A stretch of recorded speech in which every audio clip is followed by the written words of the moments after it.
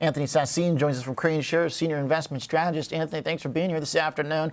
Tell us about these numbers that we got. It seems like BYD is kind of crushing it over there. Yeah, good numbers, but we're seeing kind of the balance shift a little bit again.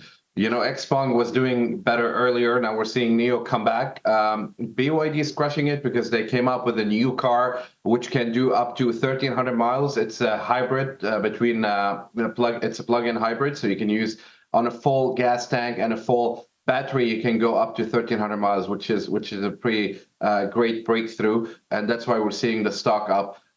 Good numbers overall.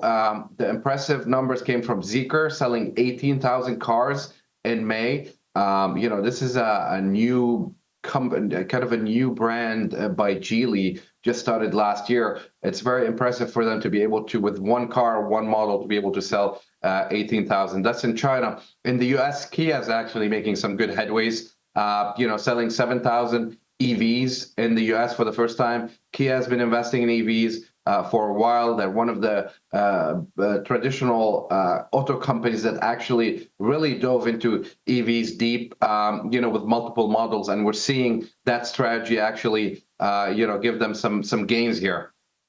NIO with some pretty big numbers, but all of them, I mean, really impressive here. How much is that gap widening between China growth versus Tesla? And then the kind of follow-up point then, Anthony, is how much of it is just sort of the timeline? They're a little bit later to the game, so they've got more kind of room to grow at this point versus Tesla maybe having saturated its main market here somewhat? Well, you know, like Chinese consumer have been really gravitating towards locally made cars, and some of these new models have been really impressive, right? Tesla has been selling the same two models for many years. I mean, the brand is still there. They're still doing well. They're still going to be leaders, especially in terms of technology for EVs. But, you know, Zeekr is impressive. The new X9 from XPENG is impressive.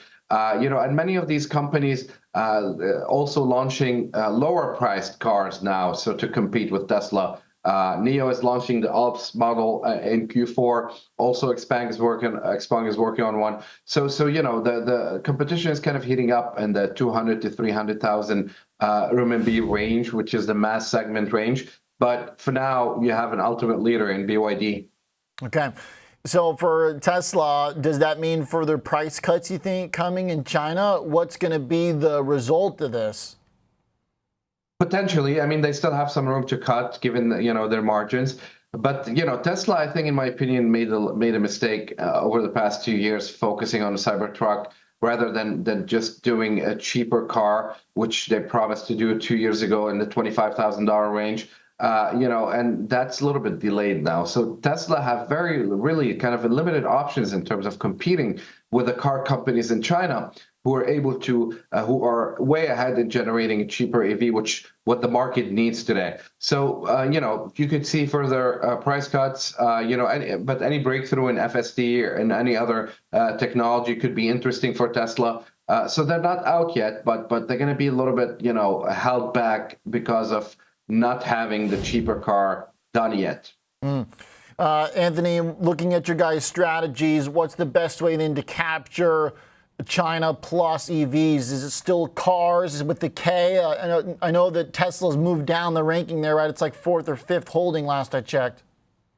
Yeah, no, exactly. You know, this is the importance of having a basket, right? So with cars, we built it with Bloomberg New Energy Finance and Bloomberg Indices, basically to kind of cover the whole ecosystem, right? Not just the vehicles, but also the components, the battery makers, the raw materials, plug-in, you know, hybrids and hydrogen and chargers. So this is a great way of accessing the universe because you're going to have a rotation in terms of what industry or what company is doing better in a certain time. You know, this year is a great example. Li Auto, which was high flying last year, is not doing so well today, but we're seeing some signs of recovery in NIO and XPENG, and BYD it continues to do well. So and Tesla not so well. Having this basket approach, I think, is very important.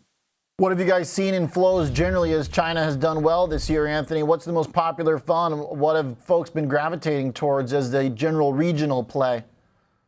Yeah, no, KWeb, definitely. It's the #1 China fund. Yes, it has been seeing a lot of interest this year, and we've seen also the top performer, at least of the main China funds coming from KWEB, outperforming the traditional China indices, because these are the companies that have been hit the most over the past 2 years with regulations, and these are the most important companies in China in terms of retail, in terms of online consumption. They are the mechanism of transmission of consumption locally, and these companies have been are really cheap and recovering today. So as you see the consumer recover, as you see China recovers, these companies like Tencent, Meituan, Alibaba, JD, they're going to be at the forefront of this rally, and we're seeing that happen so far this year. The Politburo meeting in July is going to be interesting because the government has been implementing some interesting reforms with regards to real estate and consumption and unemployment, which is demand-driven reforms or policies, which what we've been looking for.